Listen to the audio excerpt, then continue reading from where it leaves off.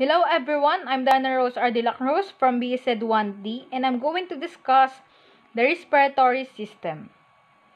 The human respiratory system is a series of organs responsible for taking oxygen and expelling carbon dioxide.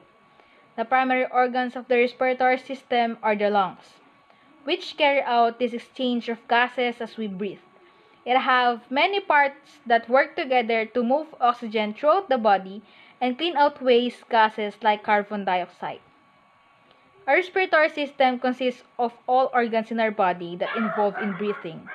The main function of our respiratory system is to transport air into and out of our lungs, protecting our body in any inhaled particles that can harm our body, and the most important is the exchange of oxygen and carbon dioxide inside our body, and also means breathing.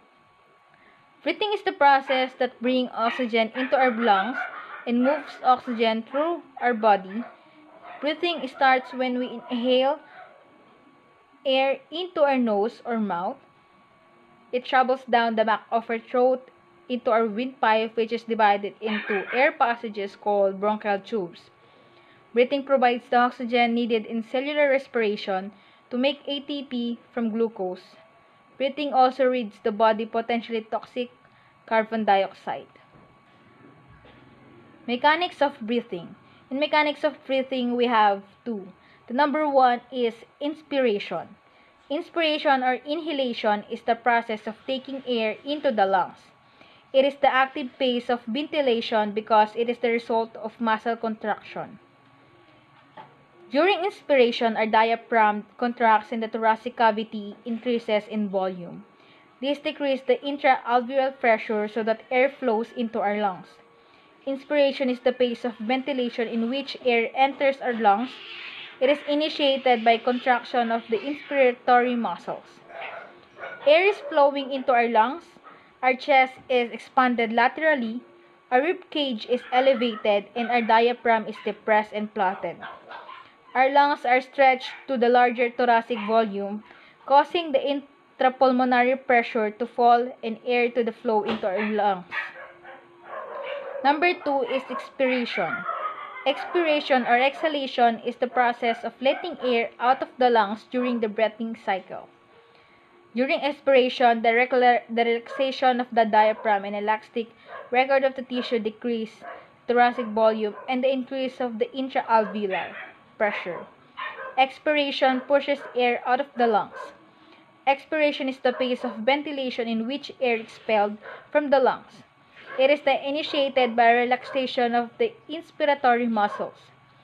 Air is leaving our lungs, our chest is depressed and lateral dimension is reduced, our rib cage is descended, and our diaphragm is elevated and dome-shaped.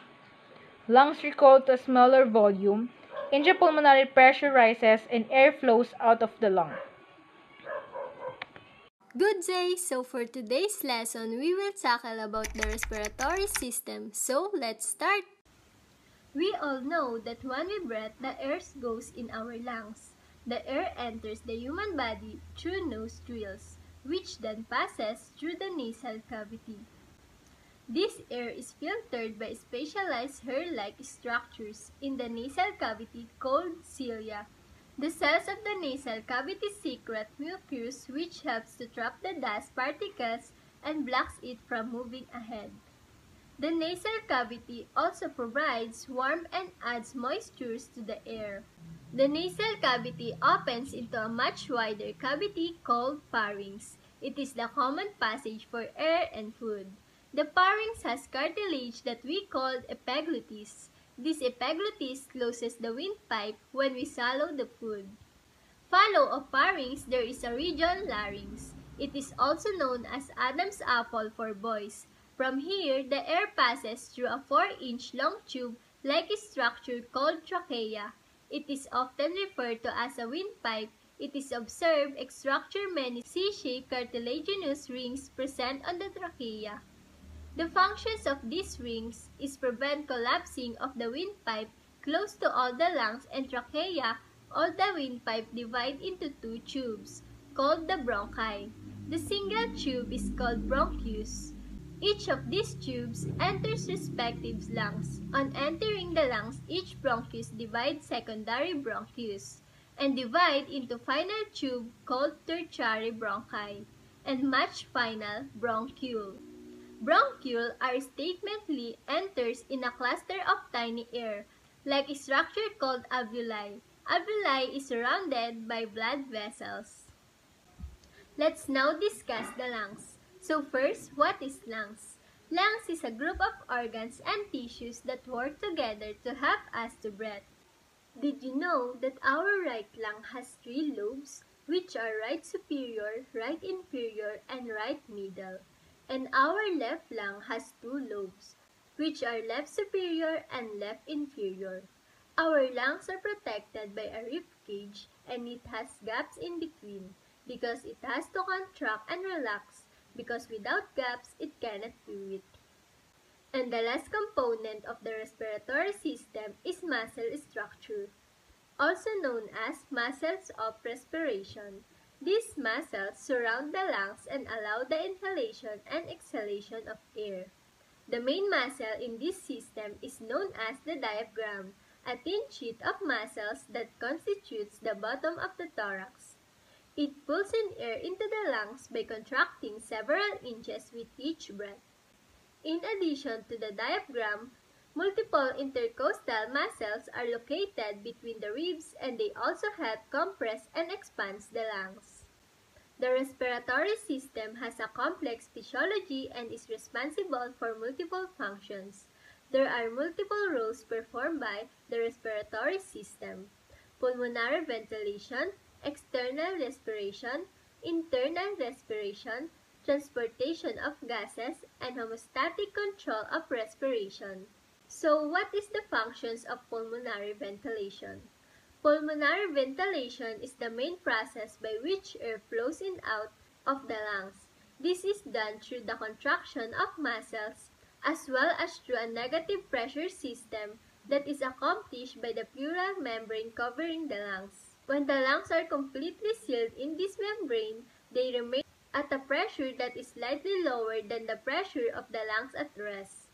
As a result of this, the air passively fills the lungs until there is no more pressure difference. At this point, if necessary, additional air can be inhaled by contracting the diaphragm, as well as the surrounding intercostal muscles.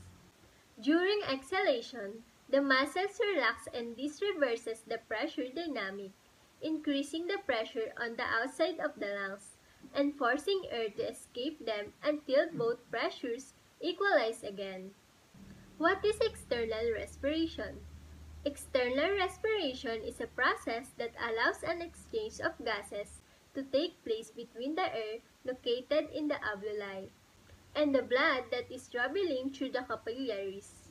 This is possible through a different pressure between the oxygen and carbon dioxide located in the air and the oxygen and carbon dioxide in the blood. As a result of this, oxygen from the air is transferred to the blood, while carbon dioxide from the blood goes into the air. The useful oxygen is then carried out throughout the body, while the carbon dioxide is dispersed through exhalation. So what is internal respiration? Internal respiration is a similar process except it involves gas exchange between the blood in the capillaries and body tissue.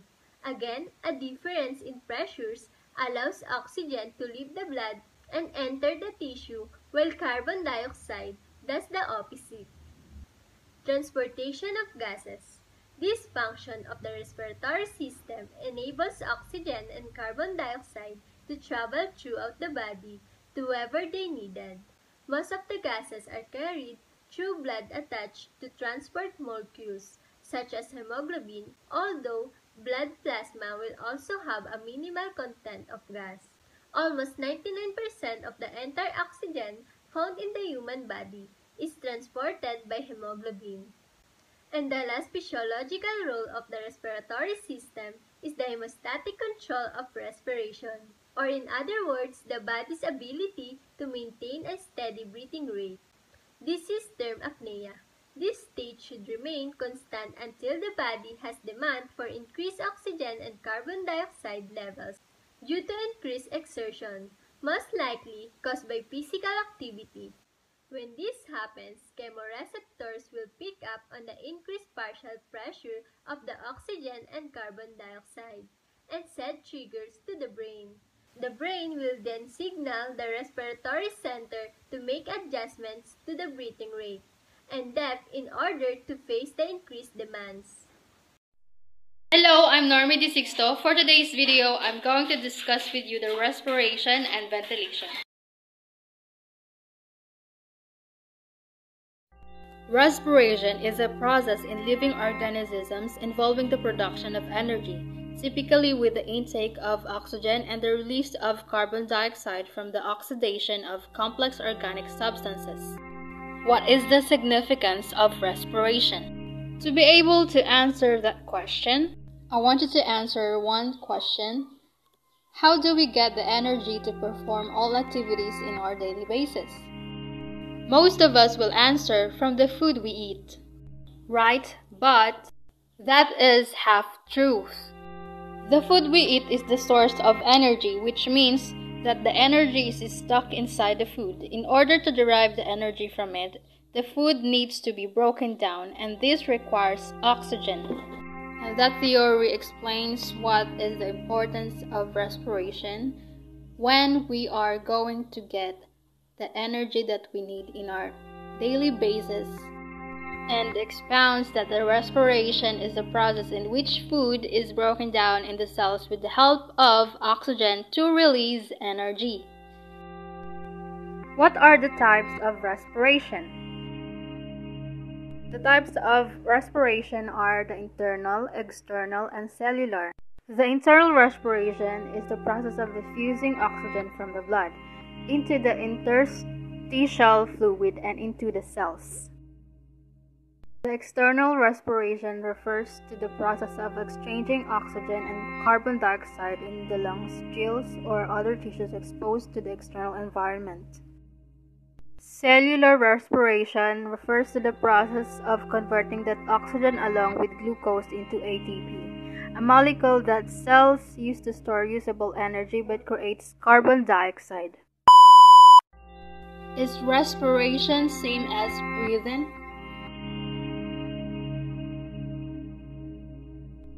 Wrong, because they are different. Respiration is way far from breathing, because it is a process in which food broken down into cells with help of oxygen to release energy. And breathing does not involve breakdown of food molecules inside the cells. In fact, breathing is purely the exchange of gases. Therefore, the activity of inhalation and exhalation is breathing. Thank you for listening. Now, take a deep breath because we're moving on to the next topic. Lung volumes are also known as respiratory volumes. It refers to the volume of gas in the lungs at a given time during the respiratory cycle. A number of the volumes can be measured by spirometry tidal volume, inspiratory reserve volume, and expiratory reserve volume. Changing thoracic volume. The muscles associated with the ribs are responsible for the ventilation. Inhaling requires a set of muscles called muscles of inspiration. The muscles of inspiration include the diaphragm and the muscles that elevate the ribs and the sternum, such as the external intercostals. The diaphragm is a large band of skeletal muscles that separates the thoracic cavity from the abdominal cavity. Forceful exhalation requires a set of muscles called the muscles of expiration. The explanation of the image at the screen is at the end of the normal, quiet expiration, the respiratory muscles are relaxed. During the quiet inspiration, muscles of the inspiration contract, increase the volume of the thoracic cavity. Contraction of the diaphragm causes the top of the diaphragm to move inferiorly. Contraction of the external intercostals also elevates the ribs and the sternum to increase the thoracic cavity volume. The largest change in thoracic cavity volume is due to contraction of the diaphragm. Expiration occurs when the thoracic cavity volume decreases. During quiet expiration, the diaphragm and external intercostals relax. There are properties of the thorax and lungs cause them to recoil into a relaxed state. There are several differences between normal, quiet breathing and labored breathing. During labored breathing, there is much greater increase in thoracic cavity volume. All the inspiratory muscles are active, and they contract more forcefully than during quiet breathing. Also, during labored breathing, the internal intercostals and the abdominal muscles contract forcefully. This decreases thoracic cavity volume quickly and to a greater degree than during quiet breathing. Pressure changes and airflow. Two physical principles govern the flow of air into and out of the lungs. This depends on the place where a person is. The breathing of one person flows on the accurate part of it where the pressure only differs when thoracic according to its volume. During inspiration, pleural pressure during inspiration occurs for two reasons.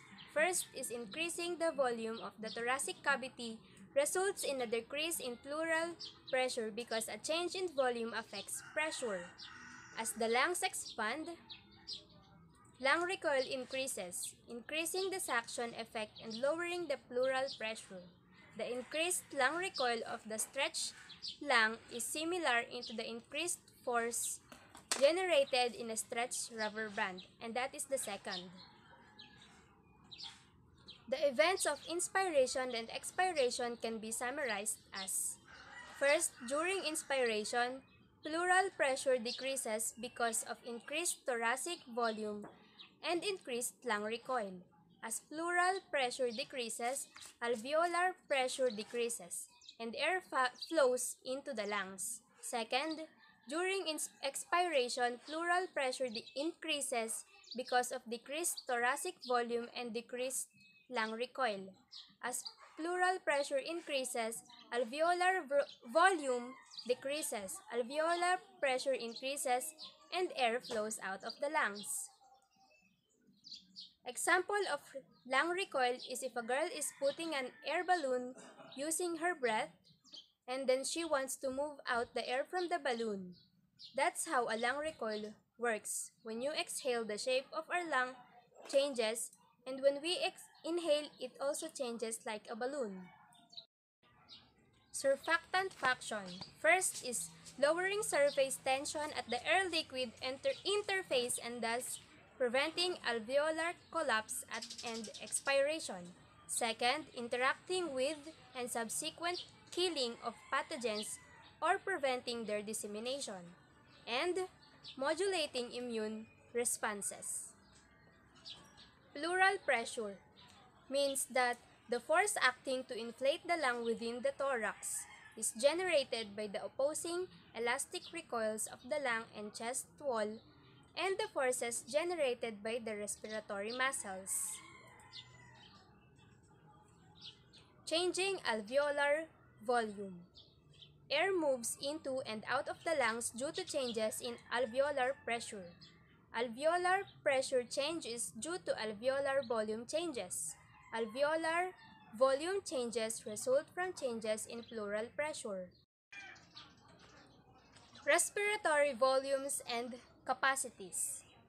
Spirometry is the process of measuring volumes of air that move into and out of the respiratory system.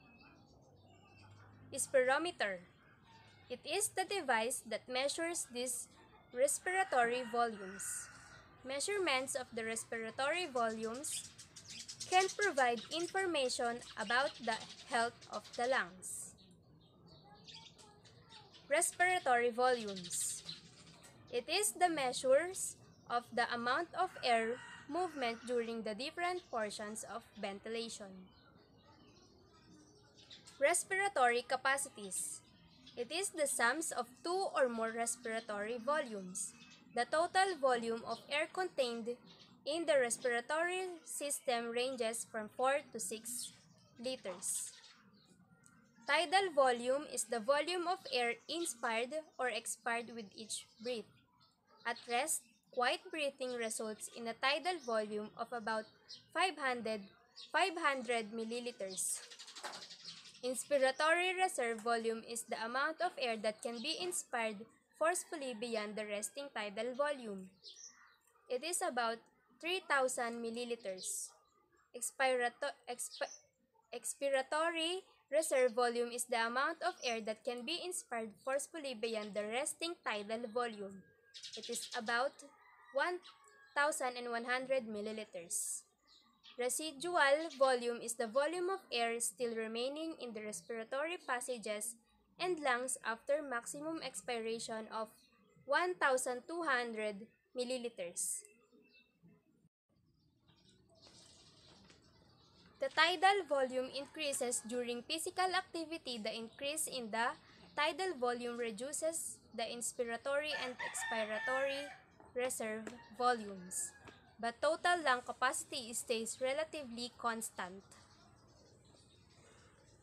Vital capacity is the sum of the inspiratory reserve volume, the tidal volume, and the expiratory reserve volume.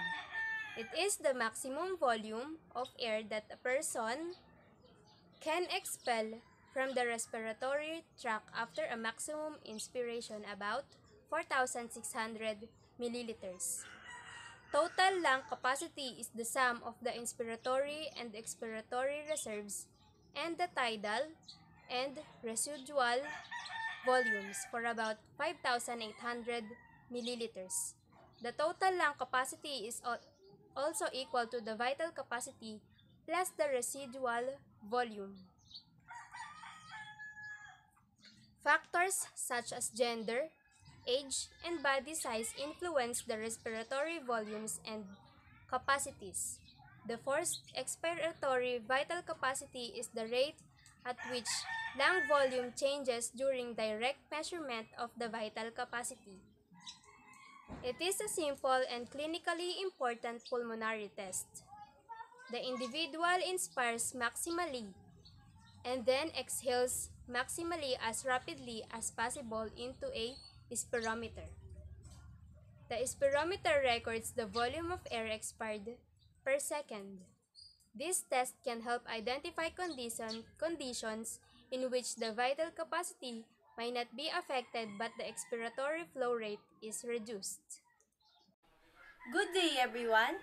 I am April Ino Ardelinia and my topic for today is all about gas exchange. Gas exchange involves breathing, the transport of gases, and the receiving of tissue cells. Gas exchange is essential for human because energy metabolism requires oxygen that produces carbon dioxide. All of our cells need energy. We all know that in humans, gas exchange occurs when air enters the nasal cavity. It passes through the pharynx and larynx into the trachea. The trachea forks that forms two bronchi that branches into numerous bronchioles. Blood transports the gases with hemoglobin, which is the carrier of oxygen. Hemoglobin is a protein in red blood cells and it carries most of the oxygen in the blood. There are factors that affect gas exchange. First is the respiratory membrane thickness. Next is surface area. Next is partial pressure. Next is movement of gases in the lungs. And last is movement of gases in the tissue. Let us tackle first the respiratory membrane thickness. Respiratory membrane thickness affects when the thickness of respiratory membrane is doubled or tripled. Then, the rate of gas exchange will be decreased. Next is the surface area. The normal surface area is 70 square meter for adults, and it was decreased even a small difference. Then the gas exchange will be affected adversely. Some reasons of having a decreased surface area include the surgery in lungs, destruction of tissues due to the cancer, emphysema, and others. And it will reduce the volume of alveoli as well as a surface area for gas exchange. Next is the partial pressure. It affects when partial pressure has a great difference between the different area and the gas move rapidly. It also affects when the air is contact with the liquid. The gases in the air dissolves that lead to affect the partial pressure as well as gas exchange. Next is the movement of gases in the lungs. Movement of gases in the lungs affects gas exchange due to the different breathing activities. Increasing the breathing rate affects the respiration in our body as well as gas exchange because it makes PO2 higher and the PCO2 lower in the alveoli, unlikely in the normal amount of PO2 and PCO2 in alveoli. Last is the movement of gases in the tissue. Movement of gases in the tissue affects gas exchange by the flow of blood from the lungs into the tissue capillaries where the oxygen across the diffuses of CO2. That's all for today. I hope all of us have learned about this topic. Again, I am April Ina Ardelinia. I'm Diana Rose R. De La Cruz from BSED-1D, and I'm going to discuss the respiratory adaptations to exercise. Athletic performances increased because the cardiovascular and respiratory system became more efficient at delivering oxygen and picking up carbon dioxide. In most individuals, breathing does not limit performance because breathing can increase to greater extent than can cardiovascular function. During exercise, there is an increase in physical activity and muscle cells respire more than they do when the body is at rest. Our heart rate increases during exercise. The rate and depth of breathing increases. This makes sure that more oxygen is absorbed into the blood and more carbon dioxide is removed from it. The rate of breathing can be measured by counting the number of breaths in 1 minute. The depth of breathing can be measured using a spirometer, a device that measures the volumes of air inhaled and exhaled. It is normal to get breathless during exercise.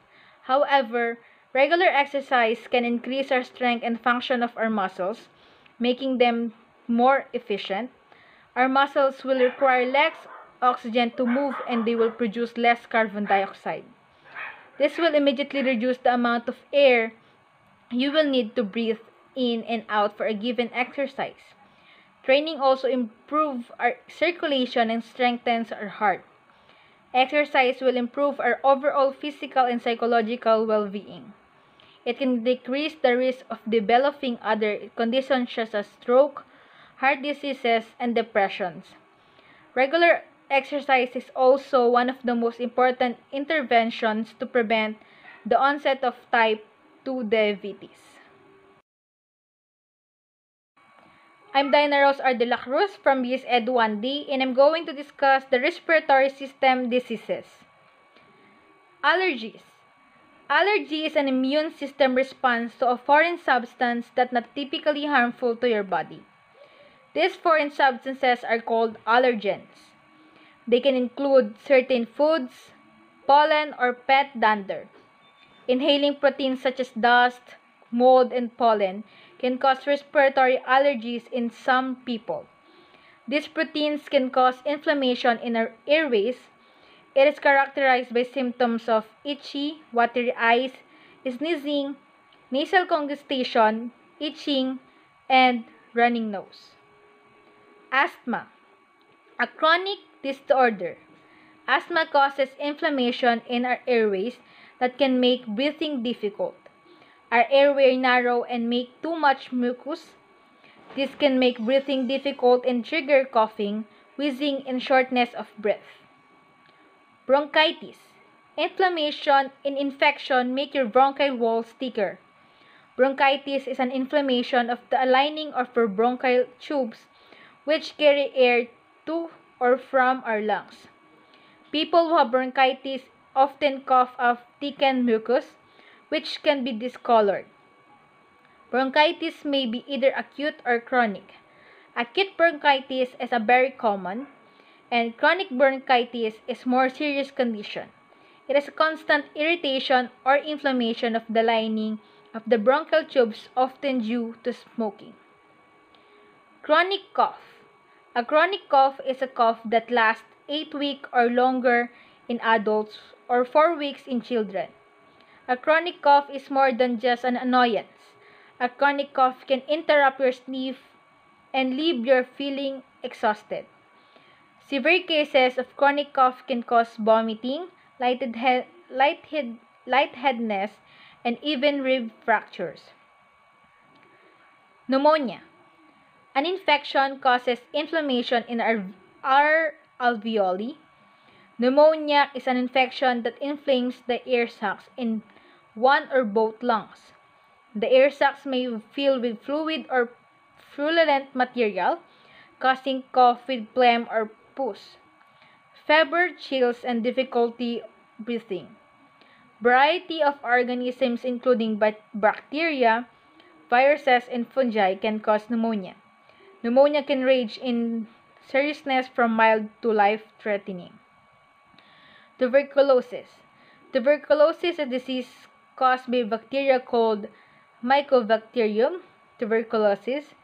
The bacteria usually attack the lungs, but they can also damage the other parts of the body. Tuberculosis spreads through the air when a person with tuberculosis of the lungs or throat coughs, sneezes, or talks. It usually affects your lungs but may also involve your kidney, spine, or brain. Lung cancer. Cells in your lungs change and grow into a tumor. Lung cancer is a type of cancer that begins in the lungs. Your lungs are two spongy organs in your chest that take in oxygen when you inhale and release carbon dioxide when you exhale. This often happens because of smoking or other chemicals you breathe in. It's said that the number one cause of cancer is smoking cigarette. Cystic fibrosis. The disease is caused by a problem in your genes and gets worse over time. It causes lung infections that don't go away. Cystic fibrosis is an inherited disorder that causes severe damages to the lungs, digestive system, and other organs in the body. Cystic fibrosis affects the cells that produce mucus, sweat, and digestive juices. Pleural effusion, sometimes referred to water on the lungs. It is the build-up of the excess fluid between the layers of the pleura outside the lungs. The pleura are thin membranes that line the lungs and the inside of the chest cavity and act to lubricate and facilitate breathing. Too much fluid builds up between the tissue that line your lungs and chest. Idiopathic pulmonary fibrosis. It is a type of lung disease that results in scarring of the lungs for an unknown reason. Over time, the scarring gets worse and it becomes hard to take in a deep breath and the lungs cannot take in enough oxygen. Your lung tissue becomes scared and can't work the way it should. Sarcoidosis. It is a disease involving abnormal collections of inflammatory cells that form lumps known as granulomata. The disease usually begins in the lungs, skin, or lymph nodes. Less commonly affected are the eyes, liver, heart, and brain. Any organ, however, can be affected. It is a tiny clumps of inflammatory cells called granulomas. Emphysema is a lung condition that causes shortness of breath. In people with emphysema, the air sacs in the lung or alveoli are damaged. Over time, the inner walls of the air sacs weaken and rupture, creating larger air spaces instead of many small ones. This reduces the the lungs and, in turn, the amount of oxygen that reaches your bloodstream. Hantavirus is an infectious disease characterized by flu-like symptoms that can progress rapidly to potentially life-threatening breathing problems. Several types of hantavirus can cause hantavirus pulmonary syndrome. They are carried by several types of rodents, particularly the deer mouse. You became infected primarily by breathing air infected with hantavirus that are shed in rodent urine and droppings. Influenza. It is a viral infection that attacks our respiratory system, your nose, throat, and lungs. Influenza, commonly called the flu, is not the same as stomach flu viruses that cause diarrhea and vomiting. Pleurisy is a condition in which the pleura, a membrane consisting of layer of tissue that lines the inner side of the chest cavity and layer of tissue that surrounds the lungs become inflamed. Also called pleuritis. Pleurisy causes sharp chest pain that worsens during breathing. Pulmonary embolism is a blockage in one of the pulmonary arteries in your lungs in most cases. Pulmonary embolism is caused by blood clots that travel to the lungs from the legs or rarely other parts of the body. Respiratory syncytial virus causes infections of the lungs and respiratory tract. It is common that most children have infected with the virus by age 2. Respiratory syncytial virus can also infect adults. In adults and older, healthy children, respiratory syncytial symptoms are mild and typically mimic the common cold. Self-care measures are usually all that needed to relieve any discomfort. RSV can cause severe infection in some people, especially premature babies, older adults, infants, and adults with heart and lung disease, or anyone with a very weak immune system.